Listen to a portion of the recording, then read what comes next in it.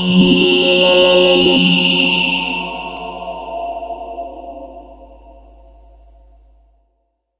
move on with the second session. We move into the world of venture capital, film, money, business. And the second session is called Divided or Divorced? Why can't Europe's audiovisual content business raise venture capital? We have three speakers, Ilann Girard, Margus Uudam, and Nitan Pathak. And it will be moderated by Colin Brown. Stage is yours. Hi. Yeah, this works.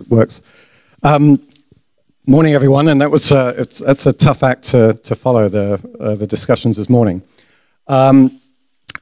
This is a panel about venture capital or risk capital, and I use that word because you'll notice it's one of Lord Putnam's comments. Those who listened into the video at the beginning talked about, can we create structures in which risk capital more risk capital can come into the film industry, and there's venture capital is nothing if not risk capital. So it's relevant there. The provocative title of the panel is, why can't the European audiovisual content industry attract more venture capital or business venture capital? The subtext, and another way to express it that sort of ties into the territoriality debate this morning, is we have a continent here that has enormous wealth of talent. It has wealth of technology, sometimes money, not always if you're making films, but money is there. So let's put it another way. Why are we not seeing a European version of Netflix being created? Why are there not more European media, tech-related startups that could bolster the prospects of the European film industry? And before I introduce my panel, I just want to give this some context, at least the framework I'm coming from. Despite the accent, I live and work in New York. One of my hats that I wear is working for a company called Slated. Now, Slated is a film financing platform online, but it's created by tech entrepreneurs. It's modeled after a website that raises money for startups called AngelList. It's trying to raise money from tech startups to put it into film, from tech angel investors and tech venture capital firms, and also the people who've made their money in tech, who often want to put money into film. And just to make it more interesting, we're trying to apply a venture capital model of financing to the film world. So, I come from this thinking, why cannot more venture capital go into the film industry? That all said, the VCs I talk to in America, the very same, many of them do put money into film. I then say, well, what are the models you apply? How do you invest? Do you apply the same VC thinking that you do from your day life into your film life? And they turn back at me and say, oh, no, we don't do that. When I invest in film, it's a hobby. My day job is to invest in venture capital companies that I've never seen, very risky ventures, new ideas, groundbreaking ideas. And of course, I'm left thinking, well, why can't you apply that same thinking to film? Why is the film industry always considered this sort of, not a proper business, one that needs constant support, here in Europe, for instance. But in the States, it's not treated as seriously as I think it should. So, with that framer, let's start the discussion. And what I'll do is this is a fabulous panel of experts, by the way. I'll get everyone to introduce themselves in as snappy a form as possible. If you could just talk about what you do at your company, what the companies do, and your basic philosophy on investment in, let's call it, the media and technology sector. So I'll start with you, Margus. Hi, I am Margus Uudam, And for the last 7 years, I have worked with Skype co-founders in Estonia. Behind Skype, there was one Swedish guy, one Danish guy, and 4 Estonians who basically created the technology, engineers. And when Skype was sold to eBay, these 4 Estonians kept their money in one pocket and started investing it across different asset classes, but also to venture capital, and mostly to venture capital. So, so far we have had 30 companies. We have invested around the world, in US, UK, France, Taiwan, Singapore, Hong Kong, China, Russia, Estonia, and so on, and mostly to technology-based startups.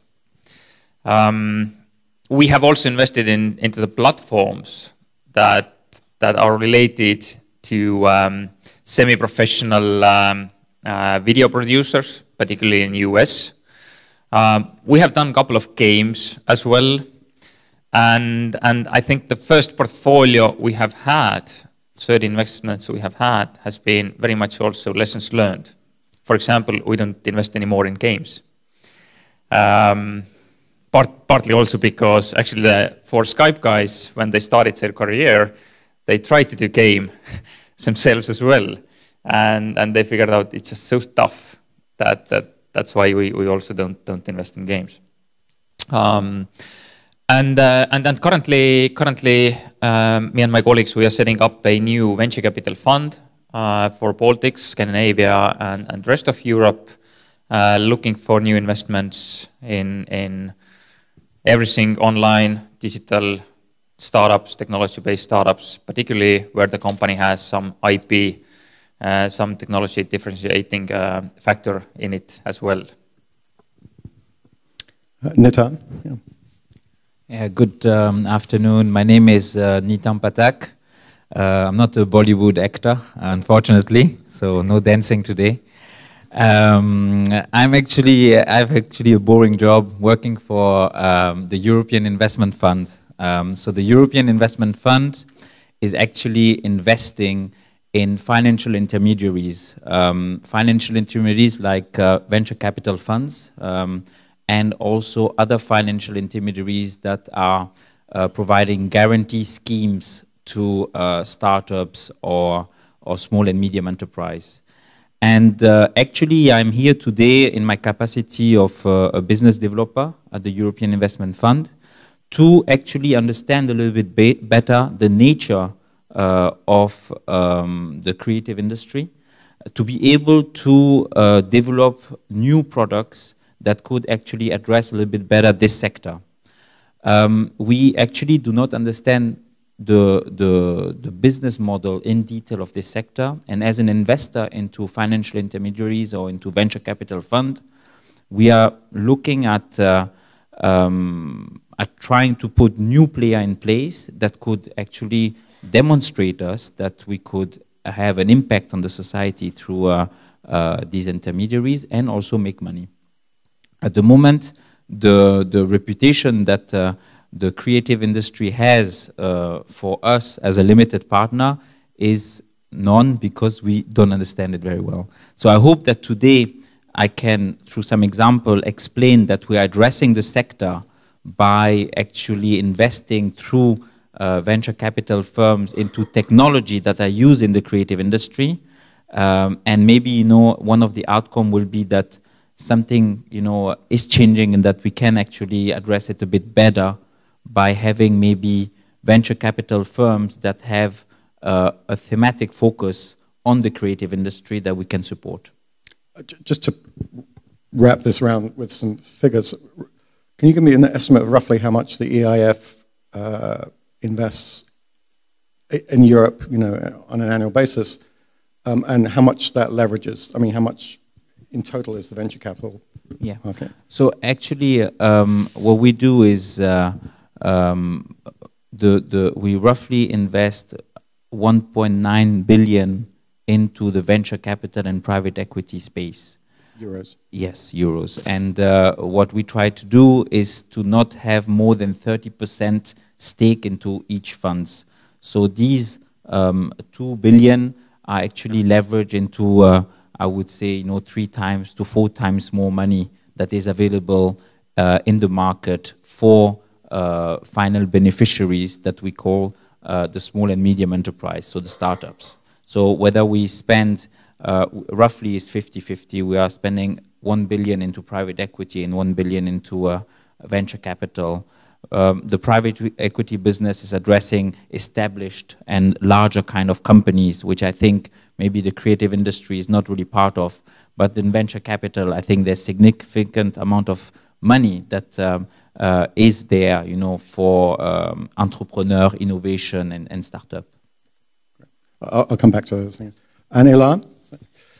My name is Ilann Girard. I am, first place, a producer based in France and a finance consultant.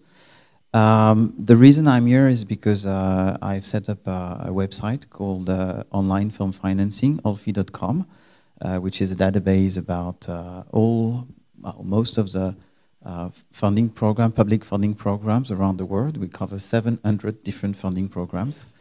And a little bit about my background. I was trained as a lawyer and studied political sciences. I was very early an advocate of the EU, and I was at the very early stage of the Erasmus program 30 years ago as a student.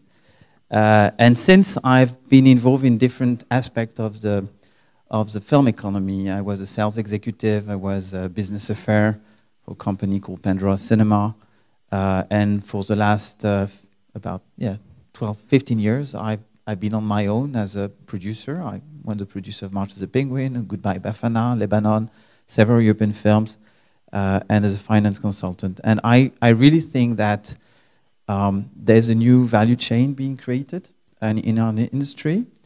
And this is why I come up with this idea of putting up, you know, a tool for producer to enable producer to better work with each other, so that there's more transparency in the transaction about what kind of public funding they can come up with. This is what we what we heard before in the previous panel about the importance of co-production in Europe to build a sustainable industry, but also to come up with a way of helping the public funding to leverage private equity. And this is a kind of ultimate goal of my website. So maybe you can speak to that about a bit later. I'll come back to that. Margus, if I could return to you. I wanted to pick up on a conversation we had earlier, because I think it's so relevant to the discussion we heard this morning. Tell us from a VC point of view, forget film, just from a sort of investment, venture capital point of view, what your view is essentially of investing in territories as opposed to across Europe, and what the landscape is like, and what would make, how would your chances of returning an investment improve, I think, across Europe. What would you like to see done? Yeah. So putting Europe into perspective in venture capital is actually kind of eye-opening fact. I went through the US, Asia, and Europe. How much startups got venture funding in just last quarter in Q3? And the financing in US for all startups was at the level of 20 billion. So pretty good. In Asia, it was 13 billion. And over the last couple of years, it has gone up from 7 to 13. So clearly, more investors are looking at Asia. Europe, whole Europe, outside of European Union borders as well, 700 million people, more than twice than in the US, got 3.5 billion. 3.5. 20 billion, 13 billion, 3.5. And then in Europe, it has been steady, almost steady. Okay, you might say, from 3 to 3.5, fluctuating around that. But it has been almost steady in Europe. Even the population is twice as large as in US. And just to compare, New York only got 2 billion. Whole Europe is almost on the level of New York in venture funding.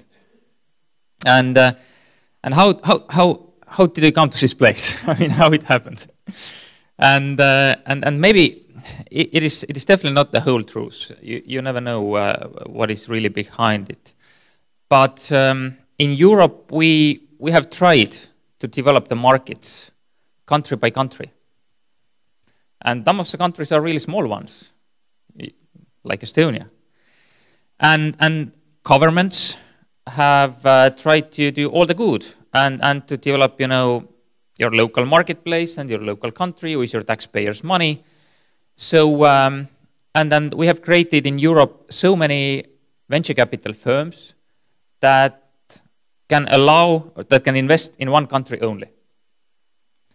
And now if you create venture capital fund that can invest in Estonia only, for example, it can be successful, but the probability is just low. Because the number of startups you can invest is smaller than you could, for example, invest across all over US. So you have lower probability of making positive returns. And in some ways, it is true. Venture capital returns in Europe, in average, is 0. And US at the same time is doing, in average, 10%. It is easy to say, don't invest in average, but select the better ones. But the average is 0. And I think Baltic countries have been really revolutionary in these terms. With the help of European Investment Fund, we have created Baltic Innovation Fund, which is collaboration of 3 countries. It's a great step forward, 3 countries acting together. It is not our taxpayers' money goes to Estonia only. It is about sharing the kind of investments across countries nearby. And this actually allows us substantially to improve the probability that we make positive returns. Why it matters? It allows us to raise more venture capital funding for startups. I must say I have been raising the venture capital fund now almost for 3 years. Maybe I'm really bad at doing it. But most first-time funds in our region actually spend so long time. And part of it is really educating pension funds, family offices, so on, who have never invested in this asset class, simply because in average return is 0. And very few actually who invest in venture capital, say have portfolios of investing 70% to US, 30% to Europe, so preferring also US opportunities. So I think the key lessons learned for me has definitely been that we can only get the returns right, we can only attract, let's say, big money to European scene if Europe acts as one, not as country by country. It is boring probably to listen, but unfortunately profits matter to these pension funds, to fund managers, to family offices, and this criteria. And to repeat the question I asked you earlier, I thought someone hearing that from the outside say, well, yes, if you just think of it as a European thing, all the money would just go to Berlin and London and Paris. But that wouldn't necessarily play out that way. Is that correct? Definitely, there is right now way more money available in UK and Germany. And if we raise like fund, let's say 50 million euros, 100 million euros, and all of us would go to London, we understand the competition is too hard. There is so much discussion about, is this startup Estonian or Latvian or German or Finnish? How you classify startups where one founder is Estonian, the other one is Japanese, and it's established in Germany? Or 2 guys from Guatemala, all product development and co-founder in Estonia as well, and it's established in New York. It really doesn't matter. The question is where you have early access to deals. And we are setting up the fund here in Tallinn. We plan to stay in Tallinn. And we plan to review all the opportunities around us. And even, you might know a company called TransferWise, which has been headquartered from day one in London. But the early access opportunity to invest into it was in Estonia. Because the founders are Estonians, we know all each other and so on. So I don't believe really that if you allow fund managers to invest all across Europe, they immediately all kind of flock to Germany or to UK. Because early access to deals, the kind of talent is distributed equally everywhere. But so far, the talent has been forced to move to Berlin or UK or US immediately because just the funding is not available in this area. Nitan, and if you could pick up on that, that thought. And also, I mean, before the EIF, I was reading your bio, before EIF, you worked in the TMT sector, so you had expertise. What is your perception of the creative industries as an investment opportunity? I mean, good and bad. I mean, so, you know, what is the perception that VCs are going to have to fight against if they're ever going to get seriously into the European creative industry? Well,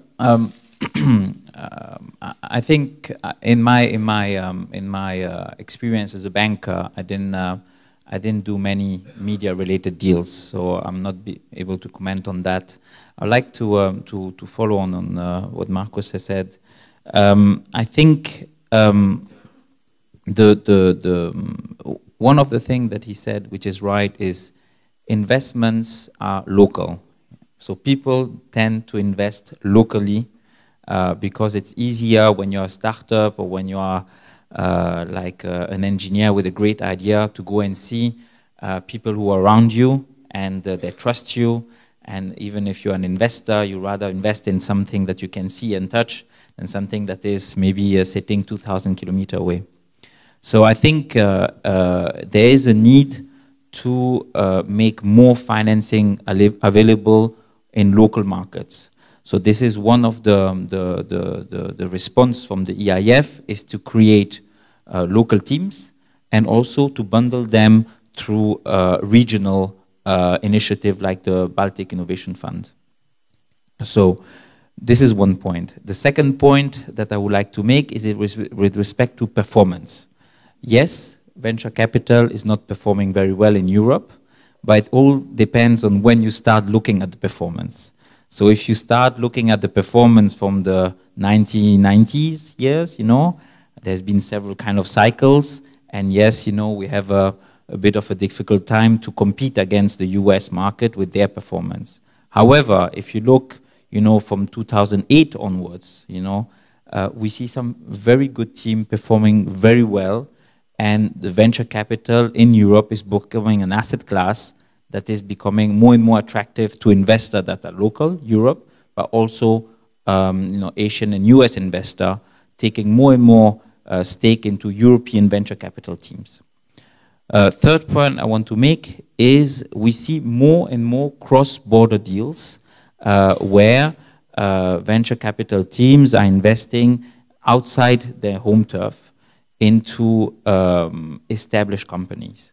So this is exactly the problem we have. The company has to be a bit established for a UK or German investor to invest into a startup based in Estonia.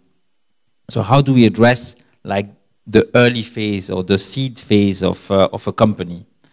I think that we are trying to address these companies by empowering new type of investors. And if I may maybe think loud, for the creative and media industry, I think business angels have to maybe play a more active role.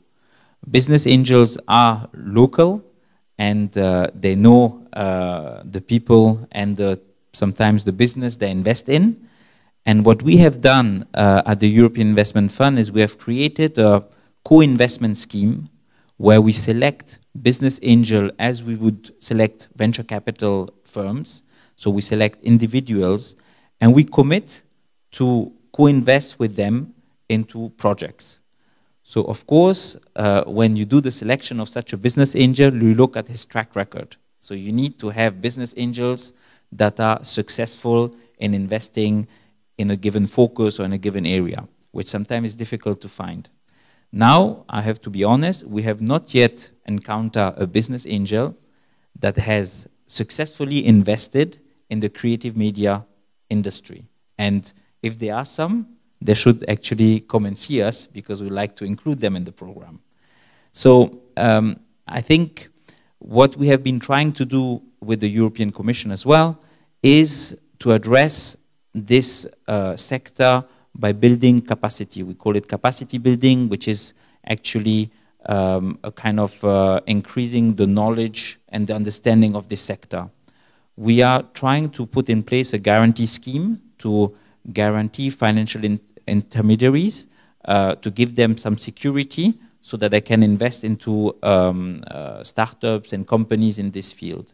I think this is phase one. Phase two will follow with equity investments. And for these equity investments, we need to have more VC firms, with a track record into this industry sector, more business angels, who can show us that this sector is a profitable one and has an impact on the society. Last point that I would like to make on that is actually we are indirectly addressing this sector by investing in technologies that are used in the creative and media industry. For example, we invest in semiconductor development through a fund in Belgium.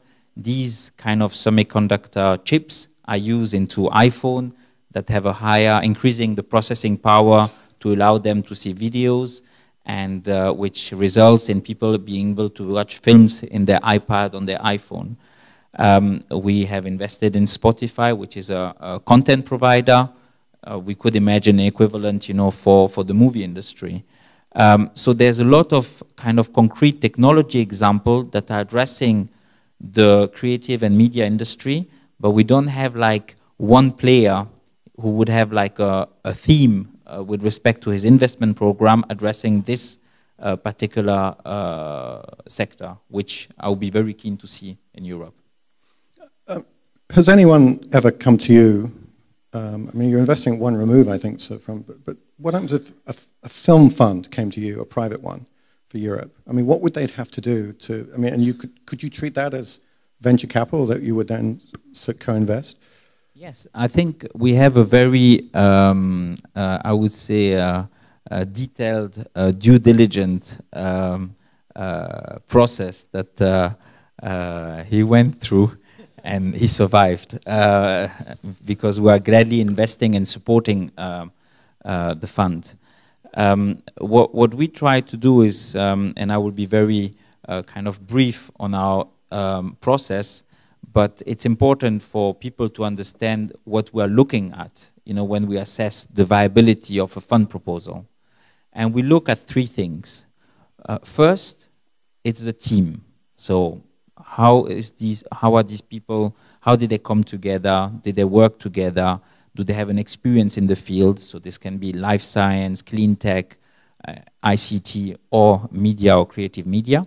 So we look at the team. Are they gonna stick together for the life of the fund? Because usually it's a long time. It's like 5 years for investment and another 5 years to exit these investments. So it's a 10 years kind of marriage, between individuals that are very competent, sometimes have ego issues, sometimes are very passionate about what they do. So we look at the team. The second thing that we look is the market opportunity. Is there a market opportunity with respect to the investment focus of the fund? So if, for example, we have, unfortunately, a fund looking at the semiconductor industry in Europe, unfortunately, this industry sector has lost a little bit of momentum. So maybe, it would be difficult for them to invest 100, 200 million in only semiconductor-related technology companies. So we look at whether the market opportunity is sound, which in my opinion, in the creative industry, it is. And then we look at the fund parameters. So this is more like the technicality of the fund. So how many portfolio companies the fund gonna have? How much money are they going to invest into each of these companies? How long does it take for these companies to become viable and to be able to be exited so that the investor of the fund and the fund is seeing some money coming back? So I call that the magic triangle, So this defines a little bit the investment strategy of the fund. and if all has to be glued a bit together. And I think, to conclude this, I think that what I see in the film industry, on the production or creative kind of industry, I think that we can find those people, the market opportunity and the parameter to have successful funds. We just need people to educate the investor community to feel more reassured that this is an asset class, or this is a sector focus that would be good for investor to look at. Okay.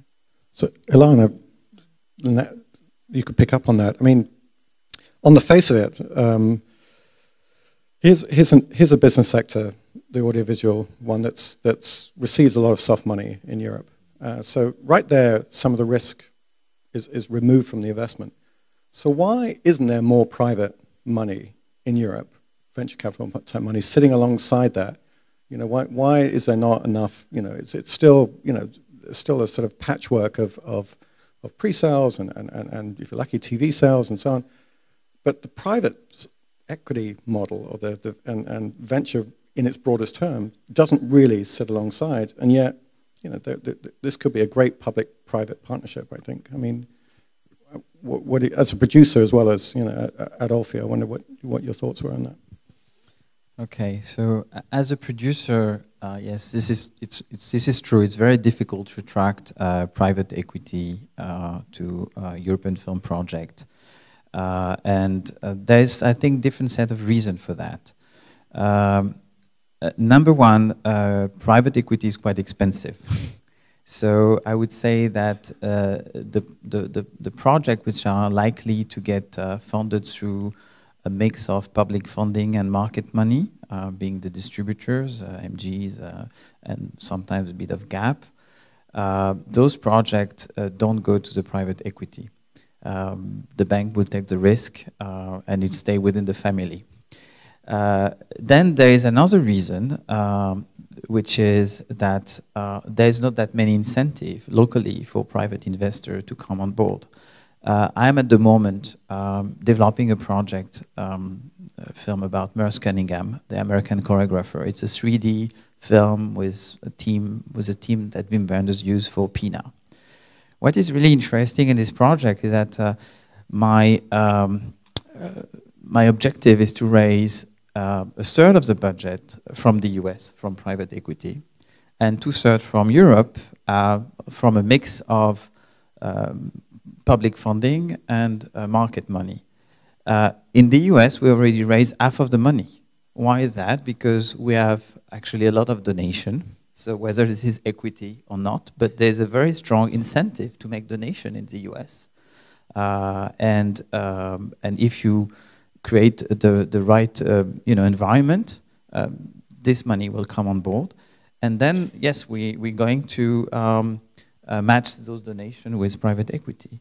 So I find out, I mean, I'm one of the few producers in Europe that has been able to put together private equity or private investors in the loop, because very often my film are a very strong brand.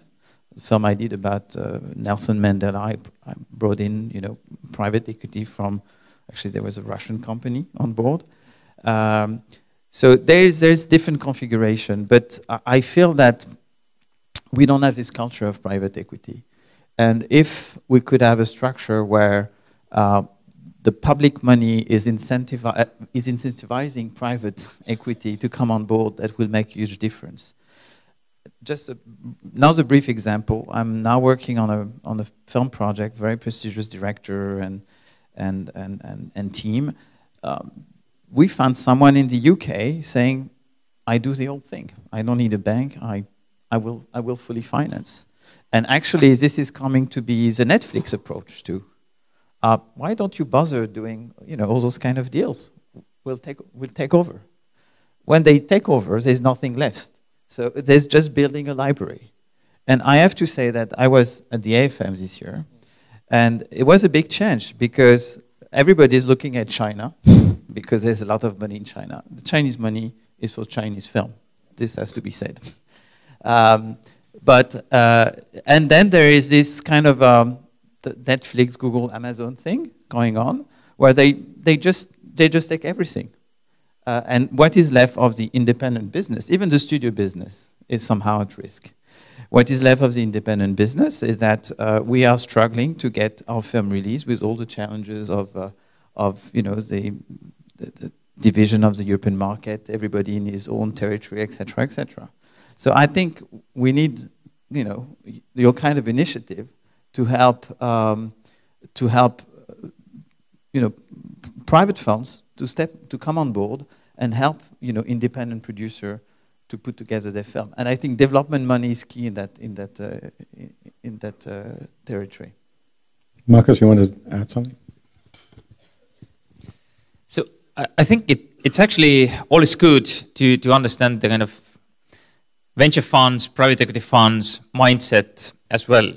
And maybe it's a bit, I'll make it a bit extreme as an example, but so let's assume you set up a startup, you found it, and you take some venture capital money as well.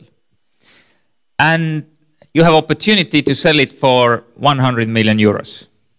Would you be happy? 100 million euros. Would it be okay? Sounds good. Let's assume venture capital has 25% of your company and you have 75. You have 75 million euros out of that exit. Sounds good. Okay. Now, let's assume that this venture capital fund has 500 million euros under management. So it means that this fund needs to return to their investors 1,500 million. So 3 times money back, right? And I'm sorry about numbers, but keep. And now, assuming we have this great 100 million euro exit, the fund will get back 25 million. The fund manager needs to find 1,475 million more from other investments. And it's pointing that for example, in our fund, we are looking to raise 50 million euro fund and return, minimum 150 million. But looking at the statistics, we cannot look opportunities that have less potential than like 300, 500 million euros as exit. So this is a kind of ambition that needs to be in the mind. And again, looking statistics, looking at probabilities and so on, 100 million exit might look great, but depending on the fund manager, it might be really trouble. It is kind of lost bullet in the game. But on that basis, is any of the creative industry at all of it, gaming, which is by all accounts a successful, industry that, the film industry and TV industry looks enviously on, I think at some point. You have no interest in that anymore. Actually, what would tempt you back in? It really assumes, we have done a couple of games. One is doing actually very well in the US. But what we have learned really, you need to build a portfolio on only games. You cannot do like 1 game or 2 games or 3 games because no one is exceptionally good picker and then picking only winners. And also for business angels actually, the statistics of making positive returns starts to work from 30 investments and onward. So if I do like 5 investments, I think you might be lucky. But statistics actually doesn't prove that you make constantly positive returns doing 1 to 3 investments. And that's why we see more and more game-dedicated funds that invest only in 1 game, in 30 games, and games only. And they have 1 Supercell, 1 Angry Birds coming out of it, and that's it. You can return the money. I'm going to open it up to the floor, to questions. The light is shining at me, but yeah, somebody over here.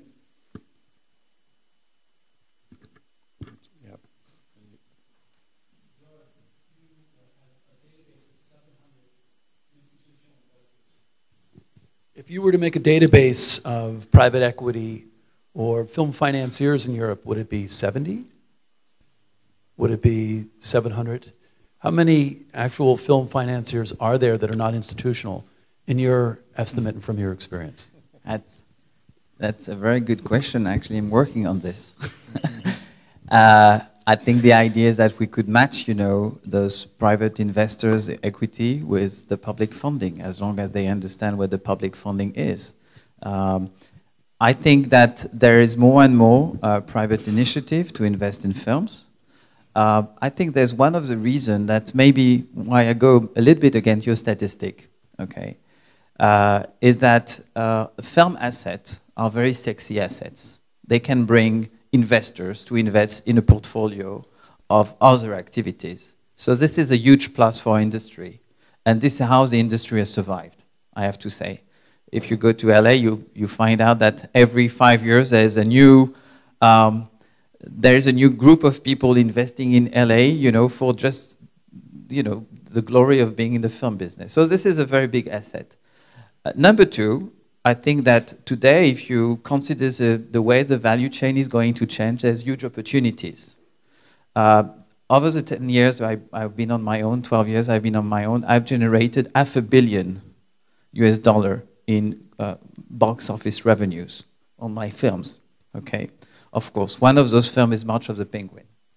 The big problem, okay, is that very little of that money goes back to the producer and the right holders. It's kind of disseminated, you know, over many intermediaries. And where we're going now is that there will be less intermediaries and, you know, a different way of accounting, you know, the revenues of the film. So I think we should encourage, you know, those private investors to come on board. And I'm also working on today on, you know, making the matrix for a fund which will be for small films. Not the very big one, up to 10 million. The big ones are not that profitable. This is the truth about the film business. They are volume. And a lot of big players live on volumes. The profits, they come from the very small film. And personally, with my track record has been with very tiny film being extremely profitable. So it's also a way of picking them, I think, you know, to fill the marketplace, to fill where the audience goes. Audience is aging, for example. So art house film have a future. So there's different way of marketing it. And I think that it comes really from the very start of, the development of a project. And there's one big player, you know, which has been all the time, you know, taking the hits, is the producer. And I think producer should be put back in the loop, not taking the first risk. You know, it's producers first in, last out. I think we should have a better position in the value chain. So this is what my website is about. Or do we, I mean, one of the things I hear back from tech investors looking at film deals on paper is that the structure, the way we structured, which we've inherited from an old legacy, I think, of film when there was a lot of money around, it's really hard to get your head around because the people who take the most risk in film are the ones who are last in line to get rewarded. I mean, it's almost back to front. And you talk to tech people and say, well, look, if I'm on the hook for this up front and I deserve to get, I'm first in line to get paid and my risk should be rewarded. I'm wondering whether the structure of film deals has to be, rethought. I think it has to be changed completely. And I think this is why it's a very exciting time for everyone. And especially in Europe, we have this great opportunity of having, public funds that can, leverage the market value of films. But there is a structure, the fee structure, all these kind of, the water flow, of what do you call it? The waterfall. The waterfall of the revenues. It's crazy. And now with VOD, it's even getting worse. So, so this is where the big problem is, I think. And for the investors, if you tell an investor, and why I'm working on it, why don't you just take that bit of the value chain, take a risk on this, then you can do something. And if you look at the kind of tech investments or software, whatever, quite often founders actually might have majority or 50%, some cases a bit less, but then the value might be very high. And actually, in start cases, founders might be in a position where they get most of the money or enough that they can actually create new venture funds, become investors, and start investing back to the ecosystem. So that's a very valid point, how the actually success cases are, how is the waterfall, who gets and how much is really critical. That's a very good point. There was a question behind, yeah. Hi, that's it, yep. I'm Eric. I'm organizing a program under Estonian Film Institute where we're trying to tackle this problem or this huge gap between the investors and the producers. So we're aiming to bring together the producers and investors to actually start to understand each other and start to get more information about each other's areas, because we've seen from the investor side that they have no idea. They have no idea what this whole thing is about. How could I invest, or how could it be profitable? And also from the producer side, I think there's a huge problem, kind of a problem that you didn't much talk about, but the fact that the public funding is also about the mindset, because the producers always in our region have this mindset that I'll get money from the public sector, so pitching to them, telling your idea, and all this environment is very different from us doing it to private investors. But I think there's a lot of cooperation to be done, because the public money is not going anywhere in our region. So from an investor side, you can imagine this as a startup investment round where you have 80% already covered by the public monies, but then you have 5 to 20% that you only have to cover from the private sector, and you will get the whole revenue, you together with the producer, because the government doesn't need to get the money back. So I think that I've been in the game industry myself as well. I think the biggest difference between the game industry is that in games there's no public money, there's no government money, and because of that there are still a lot of enthusiasts who like to do games. So they are also very active and very energetic to sell their ideas to investors, and they are in the need of getting the money from the private sector. That's not the case with the film sector. So I think there's a huge gap that we could also help, and just bringing together, and also work a lot about the knowledge of this area. Any comments on that? Or? I mean, just to go back, I mean, what do you, as you're trying to harmonize those two worlds, what's working for you? Are you successfully convincing the people that this is a very new initiative. We're currently getting the people together. The program itself starts from next year. Yeah. So, but currently we have brought in some experts from around the world who have been actively focused on the media and film industry, VC companies in this area from UK, US, even one is just started this year in Finland with a 13 million capital already, only focused on media. It's a VPR. So our goal is to bring the people together, also really start to talk about it, share the experience, share the knowledge, and that's it about basically. Any other questions? Oh, just over here, and then yeah. I just want to add I'm coming from Luxembourg, where we have a lot of funds for Swiss chocolate and for Italian cars, and there is even 1 or 2 funds for French-speaking films. I know Ilann knows it, and the Luxembourgish Producers Association is trying now to set up. I mean, we have also public funding. We are quite happy with that. We can invest more or less 30% in a minoritarian co-production. We can be co-producers, and now we are trying to find other ways. And of course, we're doing the same like you. We're trying to see why is it not working, that there are so many investment funds parked in Luxembourg and so much money available, and the reason is always the same. As you just said it, we don't know what this business is about. That's what the bankers say, that's what the investors say. They all learn about everything, but I think it's because our business, there are no rules, there are no fantastic formulas that you can attach to it, but there are ways of trying to minimize the risk to failure, and yet you will fail. So what we are trying to do is more or less saying that we want to bring together key players of all Europe. We don't even want to invest in Luxembourgish films. We want to invest in European films. We want to get the thing started. We have we have put up, we have talked to our local authorities. Just to tell you this, Luxembourg is known as a banking place. We never get our finances, our pre-financing, our loans from Luxembourgish banks. We go to Paris, we go to Coffee Ciné, Coffee Loisir, and these kind of, let's say, specialized banks that give us, that pre-finance our things. So what I'm going to say is that we have to stick together. We have to change the thinking of investment capital in film business must be different than investing in chocolate or in cars or something else, or gold or whatever. But trying to find a way of working together and just putting, not asking the world, but asking maybe 20% of what is missing, and also give then a recoupment line of a priority. How do you say?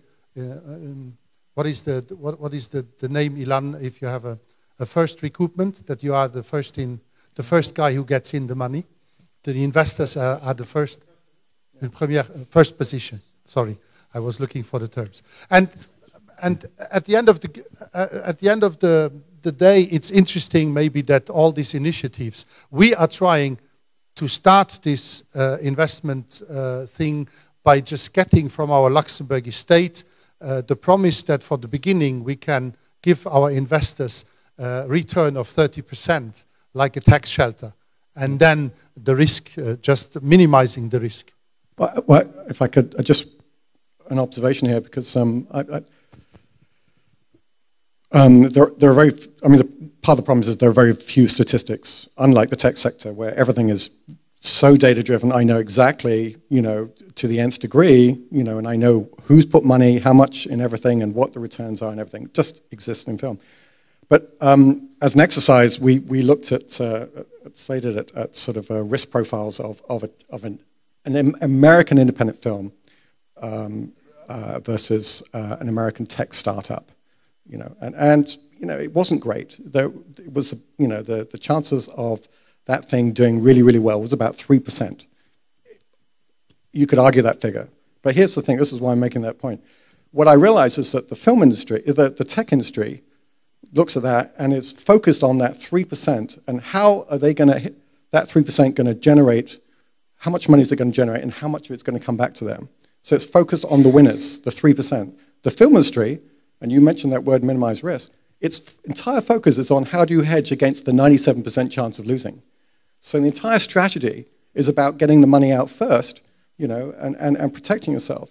Whereas in the tech industry, it's, well, I'm going to play this to make sure that when these things hit, the money comes back to me.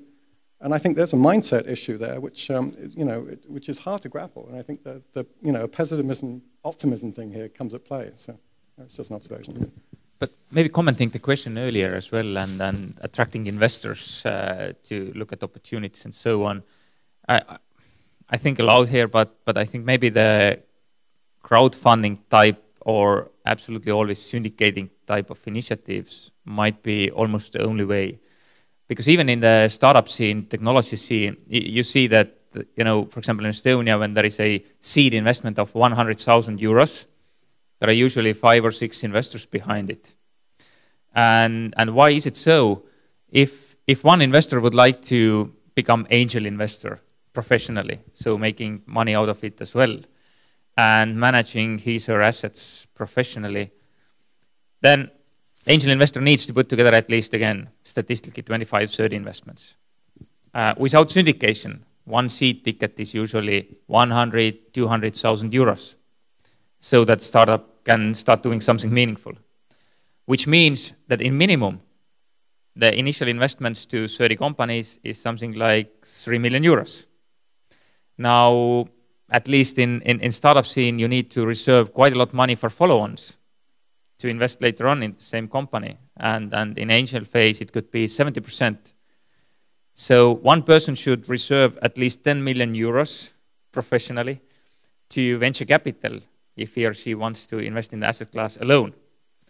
And then, from all your assets, you shouldn't put maybe more than 10% to venture capital, which means that the person must have 100 million euro net assets. And we have very few of these type of people, really. That's why the kind of syndications and crowdfunding is probably the only way how you could start thinking about it.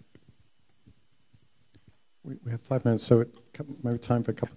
Did you want to add to that? No? I can, if I can. Yeah, but I just want to actually, something you mentioned previously about the idea that venture capital isn't particularly interested in film as an asset because of the returns that it expects and also the sort of volume of returns it expects. I'm wondering if the discussion should shift a bit from production, which is not that profitable or volume intensive in Europe, to more structural. We haven't talked, for example, about the idea of a pan-European P&A fund, partly backed by venture capital, maybe as a public-private partnership, or distribution structures, which I know there's a great interest on the political side to have that as a counter to the Netflix and Amazons of the world.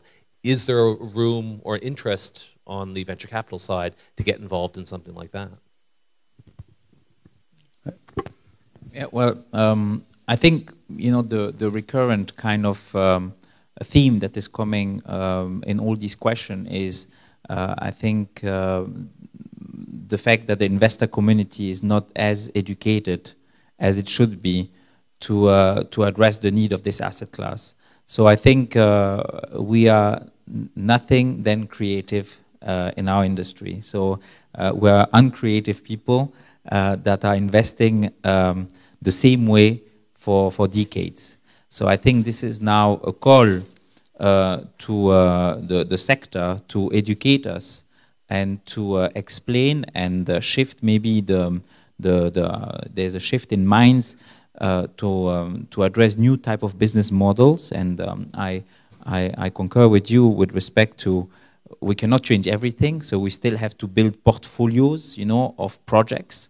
So above 13 projects in a portfolio, because from a risk perspective, you know, we feel more at ease.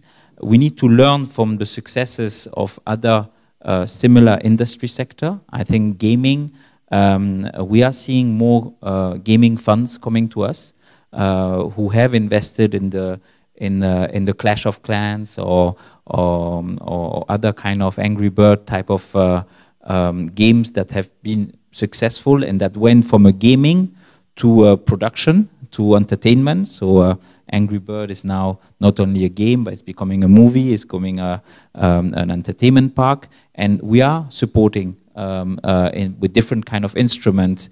For example, this firm through Atomico that we are very happy to work with. So I think, you know, it's really a problem of education and knowledge, and this is what we are trying to work with the European Commission in the frame of this guarantee scheme, so which is less scary for us. So we guarantee financial intermediaries that will take the risk. But I think we need to participate in all these forums, you know, to be able to express our fears, and that you can reassure us in terms of talking about the risk profile of the investment in particular. Yeah, I mean, just to follow up, I am aware of a European P&A fund that were trying to raise money. It's been difficult because it's really difficult to explain what a P&A fund is to an investor. I mean, they're hard enough getting their head around the other things, and then this P&A thing. What is that? You know, I don't understand that. So the education is absolutely critical, I agree. But, yeah. In that sense, I fully support your point. Actually, we learn ourselves through our investments as well. One company we invested in that actually didn't work out so well, but it was a platform for semi-professional video content. And through that investment, actually, we learned a lot about the industry. And maybe the only mistake actually the company did, they took just too much venture funding from US. And you might say, looking back, maybe too much money actually kills them. Not about the product, not about the content whatsoever. So, but actually through the investments, we are learning more and more. So on a bit positive note. I'm going to, we have to finish it here, but if I understood correctly, you both inviting people to pitch you. Was that correct? You afterwards. So You know where to find everyone. Okay. Thank you very much for the panelists and for listening in, and we'll look forward to the rest of the day. Thank you.